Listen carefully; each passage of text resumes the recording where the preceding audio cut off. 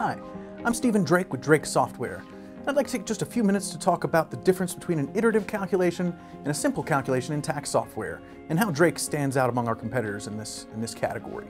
So one of the first things to mention is iterative has to do with how many iterations of the return there are. Some calculations on the return require the return to be fully calculated, and then take numbers out of those calculations and then recalculate with that information. A simple calculation obviously does just one cycle. There are a lot of situations in Drake where we, exclusive to some of our competitors, or most all competitors, do iterative calculations where they do not. A few examples have to be with things like premium tax credit.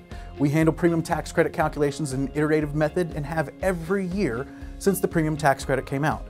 Some of our competitors, even some that cost over $10,000 a year, started with just the simple calculation method on the premium tax credit in the first year of the Affordable Care Act.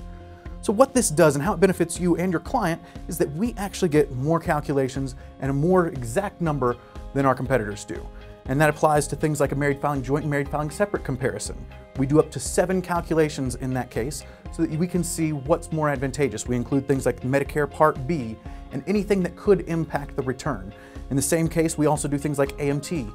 You can have an iterative calculation on the return with AMT and state refunds that is essentially indefinite until it gets to the exact and most advantageous amount for the client. Some of our competitors limit that, but Drake does not. Are you using a program that's iterative or simple?